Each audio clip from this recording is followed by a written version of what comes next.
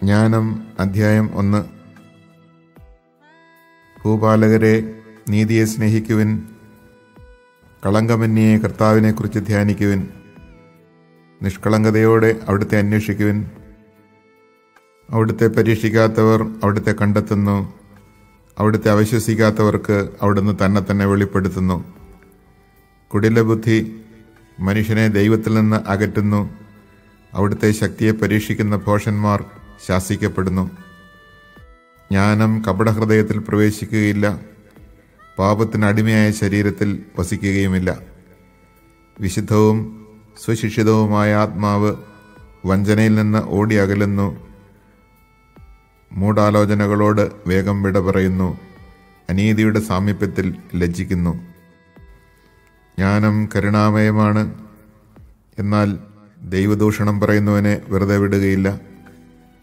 ദൈവം മനസ്സിൻ്റെ സൂക്ഷ്മ വ്യാപാരങ്ങളെ അറിയുന്നവനും ഹൃദയത്തെ യഥാർത്ഥമായി നിരീക്ഷിക്കുന്നവനും നാവിൽ നിന്ന് ഉതിരുന്നത് കേൾക്കുന്നവനുമാണ്. കർത്താവിൻ്റെ ആത്മാവിനാൽ ലോകം നിറഞ്ഞിരിക്കുന്നു. എല്ലാറ്റിനെയും ആശ്ലേഷിക്കുന്ന അത് മനുഷ്യൻ പറയുന്നത് അറിയുന്നു. ദുർഭാഷണം നടത്തുന്നവൻ പിടിക്കപ്പെടും. നീതിയുടെ ശിക്ഷ അവനെ വെറുതെ വിടുകയില്ല. അധർമ്മയുടെ ആലോചനകൾ വിചാരണയ്ക്ക് വിധേയമാക്കപ്പെടും. അവൻ്റെ വാക്കുകൾ കർത്താവിൻ്റെ മുൻപിൽ വരും. അത് അവൻ്റെ ദുർവ്യാപാരങ്ങൾക്ക് സാക്ഷ്യമായിരിക്കും. അസഹിഷ്ണുവായവൻ സകലതും കേൾക്കുന്നു. മുറുമുറുപ്പ് പോലും അവിടുത്തെ ശ്രദ്ധയിൽപ്പെടാതെ പോവുകയില്ല. നിഷ്പ്രയോജനമായ മുറുമുറുപ്പിൽ പെടരുത്. പരദൂഷണം പറയരുത്. രഹസ്യം പറച്ചിലിന് പ്രത്യാഘാതമുണ്ടാകും. നുണ പറയുന്ന നാവ് ആത്മാവിനെ നശിപ്പിക്കുന്നു. ജീവിതത്തിലെ തെറ്റുകൾ കൊണ്ട് മരണത്തെ ക്ഷണിച്ചു വരുത്തരുത്. സ്വന്തം പ്രവൃത്തി കൊണ്ട് നാശത്തെയും. ദൈവം മരണത്തെ സൃഷ്ടിച്ചില്ല. ജീവിക്കുന്നവരുടെ മരണത്തിൽ അവിടുന്ന് ആഹ്ലാദിക്കുന്നുമില്ല. നിലനിൽക്കാൻ വേണ്ടിയാണ് അവിടുന്ന് എല്ലാം സൃഷ്ടിച്ചത്. സൃഷ്ടികളെല്ലാം ആരോഗ്യമുള്ളവയാണ്. മാരകവിഷം അവയിൽ ഇല്ല. പാതാളത്തിന് ഭൂമിയിൽ അധികാരമില്ല. നീതി അനശ്വരമാണ്. അധർമ്മികൾ വാക്കും പ്രവൃത്തിയും വഴി മരണത്തെ ക്ഷണിച്ചു വരുത്തി മിത്രമെന്ന് കരുതി അതുമായി സഖ്യം ചെയ്ത് സ്വയം നശിക്കുന്നു. അതിനോട് ചേരാൻ അവർ യോഗ്യരാണ്.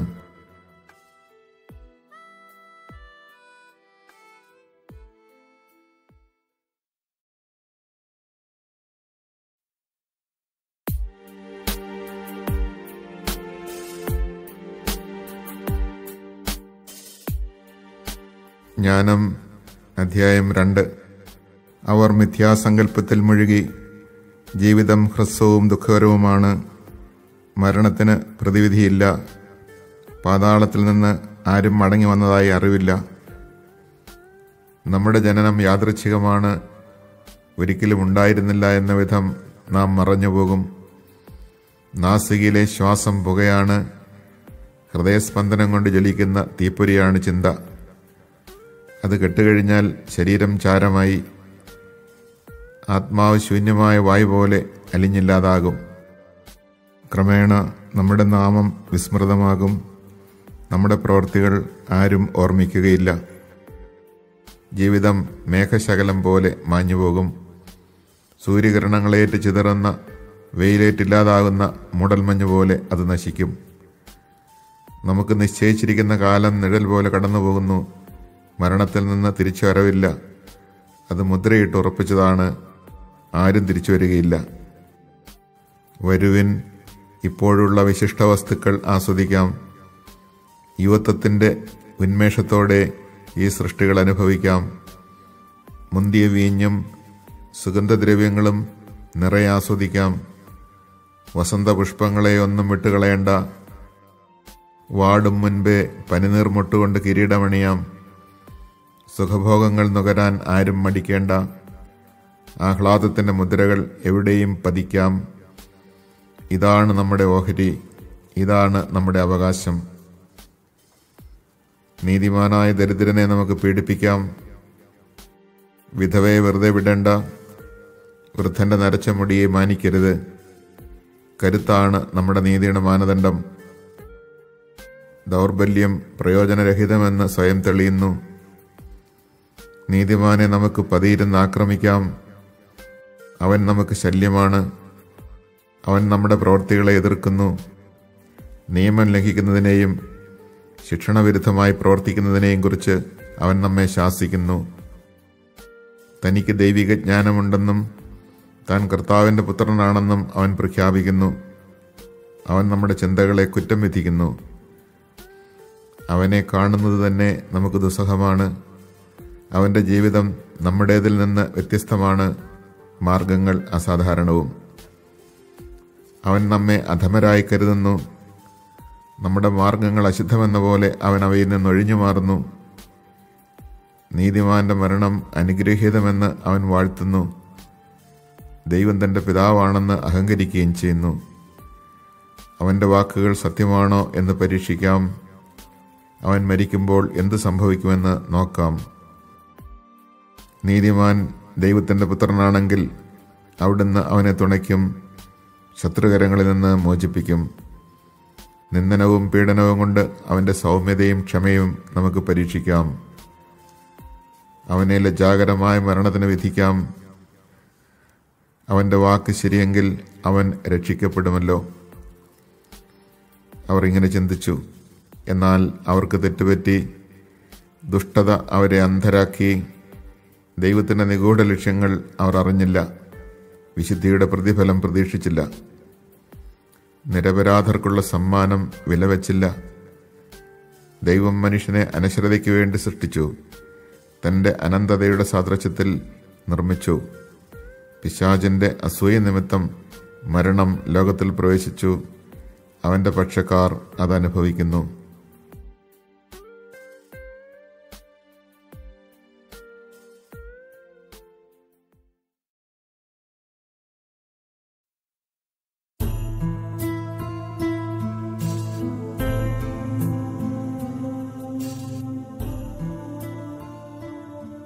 ജ്ഞാനം അധ്യായം 3.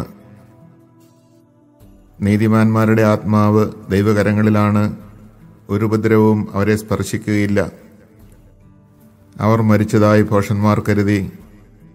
അവരുടെ മരണം പീഡനമായും നമ്മിൽ നിന്നുള്ള വേർപാട് നാശമായും അവർ കണക്കാക്കി.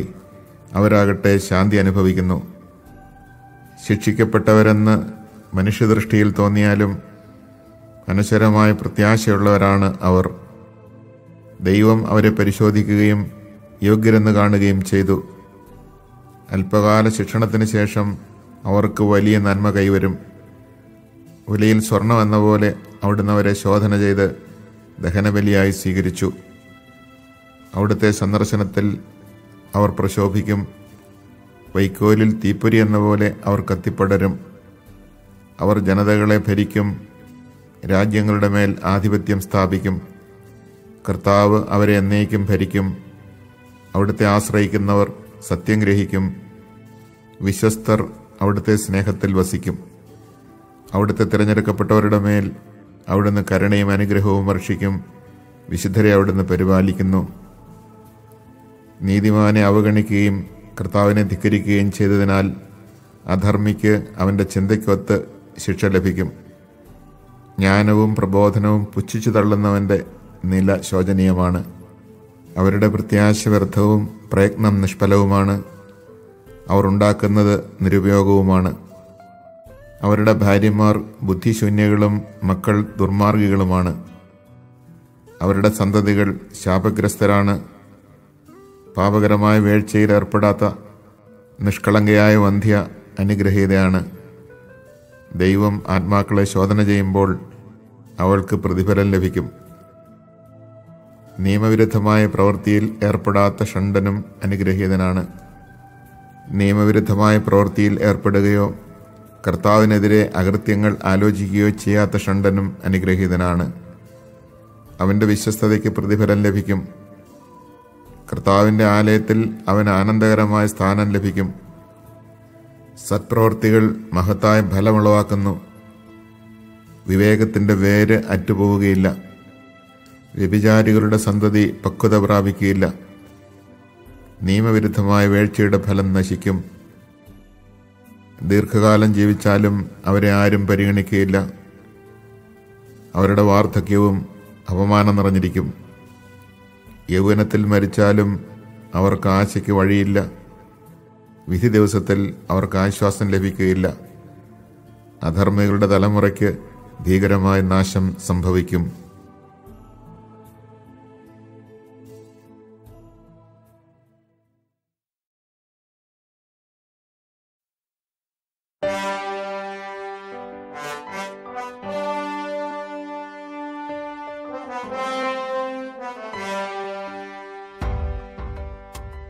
ജ്ഞാനം അധ്യായം 4. ഇതിനേക്കാൾ നന്ന് സന്താനരഹിതനായി നന്മയോടുകൂടി ജീവിക്കുന്നതാണ്. നന്മയുടെ സ്മരണ അനശ്വരമായിരിക്കും. ദൈവവും മനുഷ്യരും അത് വിലമതിക്കുന്നു. നന്മ കാണുമ്പോൾ മനുഷ്യർ അതിനെ മാതൃകയാക്കുന്നു. അപ്രത്യക്ഷമാകുമ്പോൾ അതിനെ തീവ്രമായി കാംക്ഷിക്കുന്നു. എല്ലായ്പ്പോഴും അത് വിജയകിരീടമണിഞ്ഞ് മുന്നേറുന്നു. കളങ്കമേശാത്ത സമ്മാനങ്ങൾക്ക് വേണ്ടിയുള്ള മത്സരത്തിൽ വിജയം വരിക്കുന്നു. അധർമ്മികളുടെ സന്താനപ്പെരുപ്പം നിഷ്ഫലമാണ്. അവരുടെ ജാരസന്തതികൾ ആഴത്തിൽ വേരൂന്നുകയോ ഉറച്ചു നിൽക്കുകയോ ഇല്ല. അല്പകാലം ശാഖകൾ പൊടിച്ചാലും വേരുറയ്ക്കായകയാൽ അവർ കാറ്റിൽ ഉലയും, കൊടുങ്കാറ്റിൽ കടപുഴകി വീഴും. വളർച്ചയെത്തും മുൻപേ ശാഖകൾ ഒടിഞ്ഞുപോകും. കനികൾ പാകമെത്താത്തതിനാൽ ഭക്ഷണയോഗ്യമല്ല, ഒന്നിനും ഉപയുക്തവുമല്ല. ദൈവം വിചാരണ നടത്തുമ്പോൾ അവിഹിതമായ വീഴ്ചയിലുള്ള സന്താനങ്ങൾ മാതാപിതാക്കൾക്കെതിരെ തിന്മയുടെ സാക്ഷികളാകും. നീതിമാൻ പ്രായമെത്താതെ മരിച്ചാലും വിശ്രാന്തി ആസ്വദിക്കും. വാർദ്ധക്യത്തെ മാനിക്കുന്നത് ഏറെക്കാലം ജീവിച്ചതുകൊണ്ടല്ല. മനുഷ്യർക്ക് വിവേകമാണ് നരച്ച മുടി, കറയറ്റ ജീവിതമാണ് പക്വതയാർന്ന വാർദ്ധക്യം. ദൈവത്തെ പ്രീതിപ്പെടുത്തിയ ഒരുവനുണ്ടായിരുന്നു.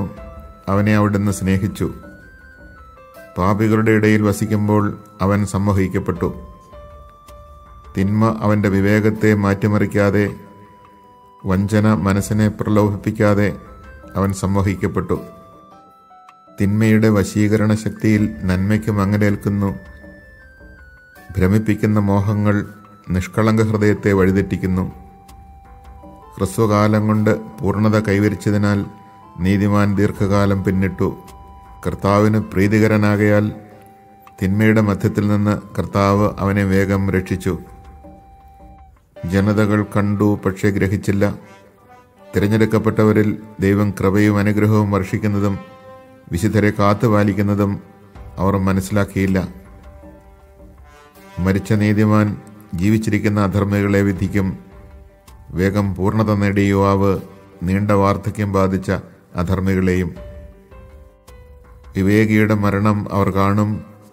കർത്താവ് അവന് നൽകാൻ പോകുന്നത് എന്തെന്നോ അവനെ സുരക്ഷിതനായി കാത്തുപോകുന്നത് എന്തിനെന്നോ അവർ ഗ്രഹിക്കുകയില്ല.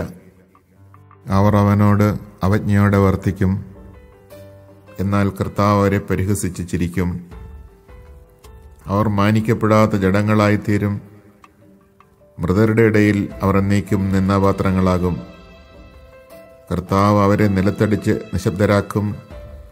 അവരുടെ അടിത്തറ ഇളക്കിമറിക്കും. അവർ വരണ്ട് ശൂന്യമാകും. അവർ യാതനകൾക്കിരയാകും. അവരുടെ സ്മരണ ഇല്ലാതാകും. തങ്ങളുടെ പാപങ്ങളുടെ കണക്കെടുക്കുമ്പോൾ അവർ ഭയചകിതരായെത്തും. അവരുടെ ദുഷ്കൃത്യങ്ങൾ അവരെ മുഖത്ത് നോക്കി കുറ്റപ്പെടുത്തും.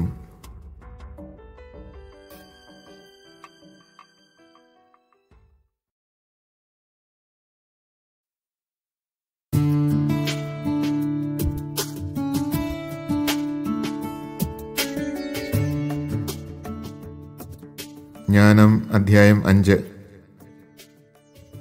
നീതിമാൻ തന്നെ പീഡിപ്പിക്കുകയും തൻ്റെ പ്രവൃത്തികളെ പരിഹസിക്കുകയും ചെയ്തവരുടെ മുൻപിൽ ആത്മവിശ്വാസത്തോടെ നിൽക്കും. അവർ അവനെ കാണുമ്പോൾ ഭയം കൊണ്ട് വിറയ്ക്കും. അവൻ്റെ അപ്രതീക്ഷിത രക്ഷയിൽ അവർ വിസ്മയിക്കും.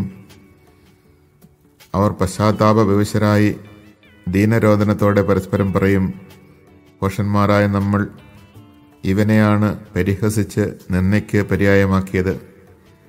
അവൻ്റെ ജീവിതം ഭ്രാന്താണെന്നും അവസാനം മാനം കെട്ടതാണെന്നും നാം ചിന്തിച്ചു.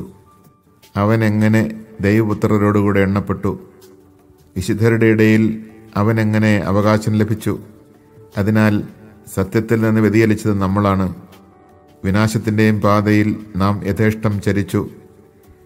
വഴിത്താരയില്ലാത്ത മരുഭൂമികളിലൂടെ സഞ്ചരിച്ചു. കർത്താവിൻ്റെ മാർഗത്തെ നാം അറിഞ്ഞില്ല. അഹങ്കാരം കൊണ്ട് നമുക്കെന്ത് നേട്ടമുണ്ടായി? ധനവും ഗർവും നമുക്കെന്ത് നൽകി? നിഴൽ പോലെയും കടന്നുപോകുന്ന കിംവദന്തി പോലെയും അവ അപ്രത്യക്ഷമാകും.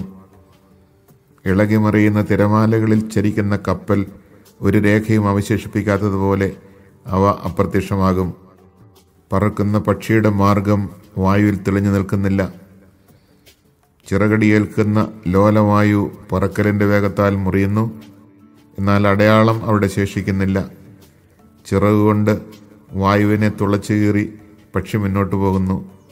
എന്നാൽ അതിൻ്റെ അടയാളം അവശേഷിക്കുന്നില്ല. ലക്ഷ്യത്തിലേക്ക് എയ്യുന്ന അസ്ത്രം വായുവിനെ ഭേദിച്ചാലും ഉടനെ അത് കൂടിച്ചേരുന്നു. അങ്ങനെ അസ്ത്രത്തിൻ്റെ മാർഗം ആരും അറിയുന്നില്ല. അപ്രകാരം നമ്മളും ജനിച്ച ഉടനെ ഇല്ലാതായി.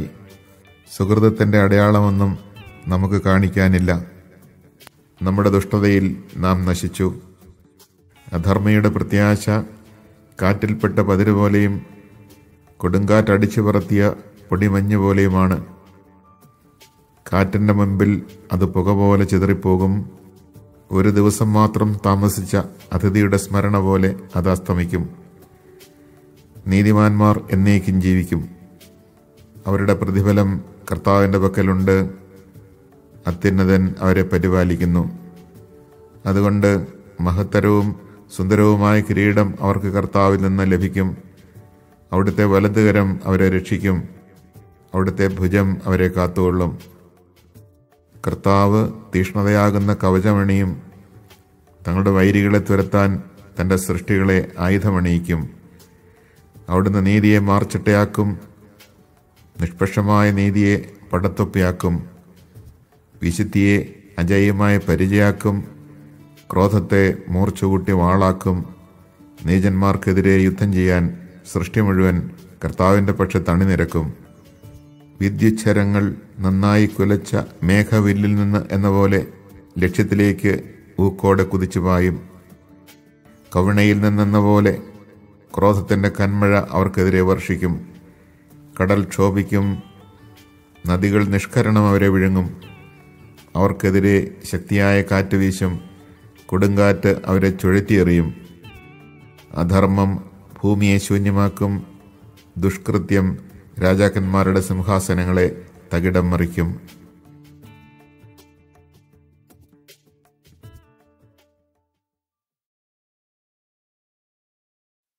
The Book of Wisdom, Chapter 1. Love justice, you who judge the earth. Think of the Lord in goodness, and seek him in integrity of heart, because he is found by those who test him not, and he manifests himself to those who do not disbelieve him. For perverse counsels separate a man from God, and his power, put to the proof, rebukes the foolhardy. Because into a soul that plots evil wisdom enters not, nor dwells she in a body under debt of sin. For the Holy Spirit of discipline flees deceit, and withdraws from senseless counsels, and when injustice occurs it is rebuked. For wisdom is a kindly spirit, yet she acquits not the blasphemer of his guilty lips. Because God is the witness of his inmost self, and the sure observer of his heart, and the listener to his tongue. For the Spirit of the Lord fills the world, is all-embracing, and knows what man says. Therefore no one who utters wicked things can go unnoticed, nor will chastising condemnation pass him by. For the devices of the wicked man shall be scrutinized, and the sound of his words shall reach the Lord for the chastisement of his transgressions. Because a jealous ear hearkens to everything, and discordant grumblings are no secret. Therefore guard against profitless grumbling, and from calumny withhold your tongues. For a stealthy utterance does not go unpunished, and a lying mouth slays the soul. Court not death by your erring way of life, nor draw to yourselves destruction by the works of your hands. Because God did not make death, nor does he rejoice in the destruction of the living. For he fashioned all things that they might have being. And the creatures of the world are wholesome, and there is not a destructive drug among them, nor any domain of the nether world on earth, for justice is undying. It was the wicked who with hands and words invited death, considered it a friend, and pined for it, and made a covenant with it, because they deserved to be in its possession. Chapter 2.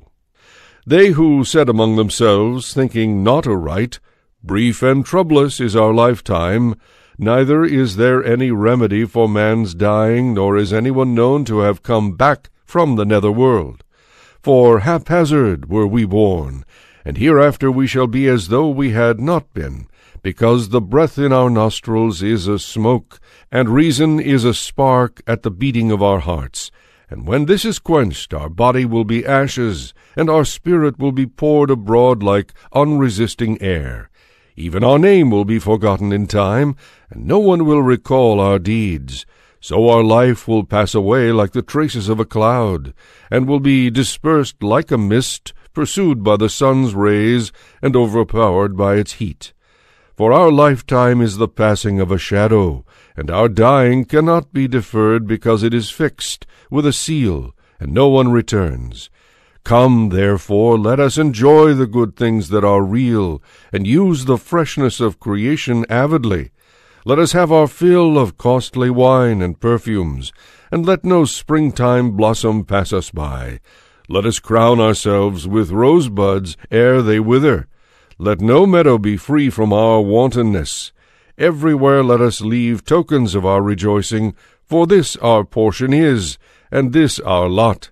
Let us oppress the needy just man, let us neither spare the widow, nor revere the old man for his hair grown white with time, but let our strength be our norm of justice, for weakness proves itself useless. Let us beset the just one, because he is obnoxious to us. He sets himself against our doings, reproaches us for transgressions of the law, and charges us with violations of our training. He professes to have knowledge of God, and styles himself a child of the Lord. To us he is the censure of our thoughts. Merely to see him is a hardship for us, because his life is not like other men's, and different are his ways. He judges us debased. He holds aloof from our paths as from things impure. He calls blessed the destiny of the just, and boasts that God is his Father. Let us see whether his words be true. Let us find out what will happen to him. For if the just one be the Son of God, he will defend him and deliver him from the hand of his foes. With revilement and torture let us put him to the test, that we may have proof of his gentleness, and try his patience. Let us condemn him to a shameful death, for according to his own words God will take care of him. These were their thoughts, but they erred, for their wickedness blinded them, and they knew not the hidden counsels of God, neither did they count on a recompense of holiness, nor discern the innocent soul's reward. For God formed man to be imperishable, the image of his own nature he made him. But by the envy of the devil death entered the world, and they who are in his possession experience it. Chapter 3. But the souls of the just are in the hand of God, and no torment shall touch them. They seemed, in the view of the foolish, to be dead, and their passing away was thought an affliction, and their going forth from us utter destruction. But they are in peace. For if before men indeed they be punished, yet is their hope full of immortality. Chastised a little, they shall be greatly blessed, because God tried them and found them worthy of himself. As gold in the furnace he proved them, and as sacrificial offerings he took them to himself.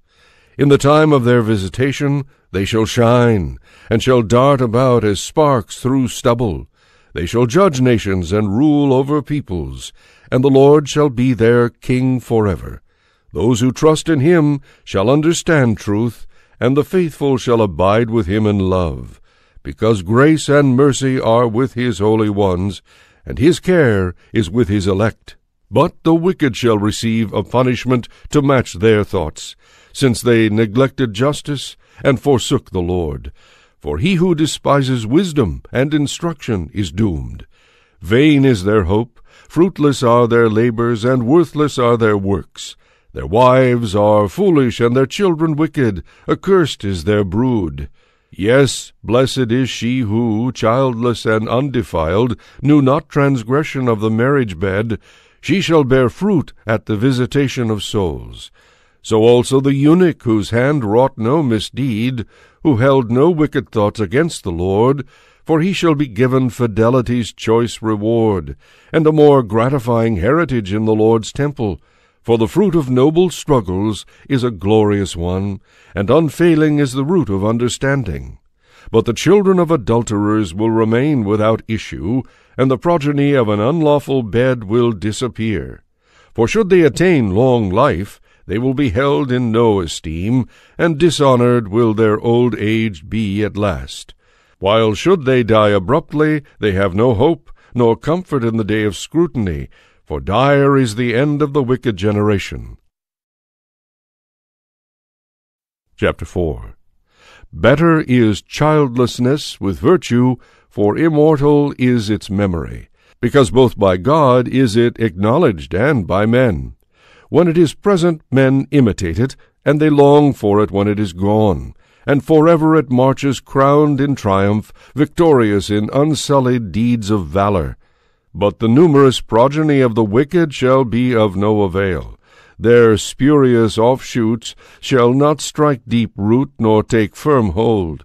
For even though their branches flourish for a time, they are unsteady, and shall be rocked by the wind, and by the violence of the winds uprooted. Their twigs shall be broken off untimely, and their fruit be useless, unripe for eating, and fit for nothing. For children born of lawless unions give evidence of the wickedness of their parents, when they are examined. But the just man, though he die early, shall be at rest. For the age that is honorable comes not with the passing of time, nor can it be measured in terms of years.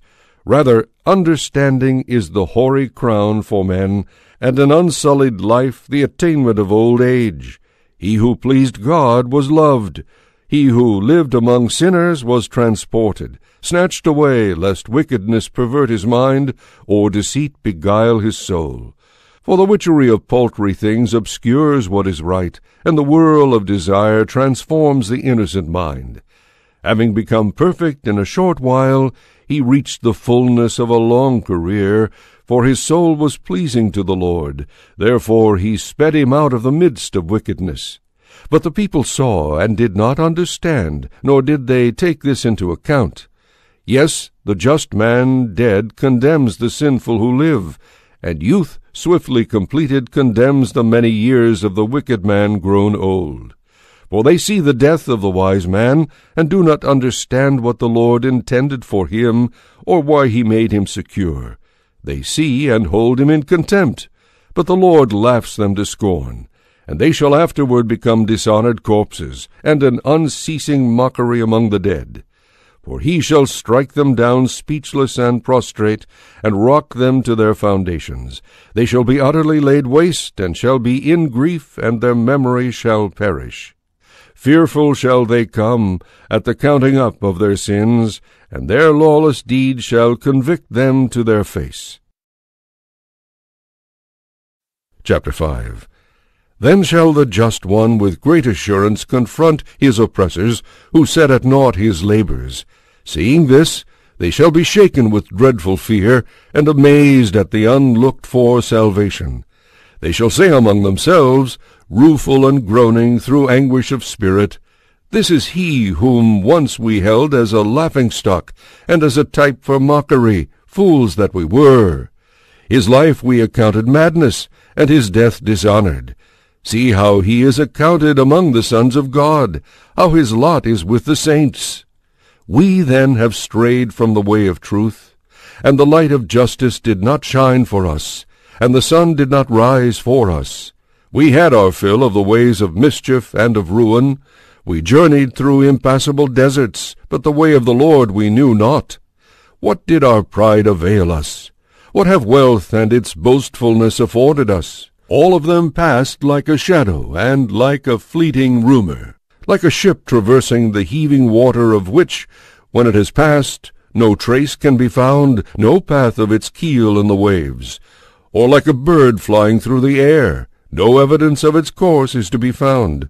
But the fluid air, lashed by the beat of pinions, and cleft by the rushing force of speeding wings, is traversed. And afterward no mark of passage can be found in it. Or as, when an arrow has been shot at a mark, the parted air straightway flows together again, so that none discern the way it went through. Even so we, once born, abruptly came to naught, and held no sign of virtue to display, but were consumed in our wickedness. Yes, the hope of the wicked is like thistledown borne on the wind, and like fine tempest-driven foam, like smoke scattered by the wind, and like the passing memory of the nomad camping for a single day. But the just live forever, and in the Lord is their recompense, and the thought of them is with the Most High. Therefore shall they receive the splendid crown, the beauteous diadem, from the hand of the Lord. For he shall shelter them with his right hand, and protect them with his arm. He shall take his zeal for armor, and he shall arm creation to requite the enemy. He shall don justice for a breastplate, and shall wear sure judgment for a helmet. He shall take invincible rectitude as a shield, and whet his sudden anger for a sword, and the universe shall war with him against the foolhardy. Well-aimed shafts of lightnings shall go forth, and from the clouds, as from a well-drawn bow, shall leap to the mark. And as from his sling wrathful hailstones shall be hurled, the water of the sea shall be enraged against them, and the stream shall abruptly overflow. A mighty wind shall confront them, and a tempest winnow them out. Thus lawlessness shall lay the whole earth waste, and evil-doing overturn the thrones of potentates.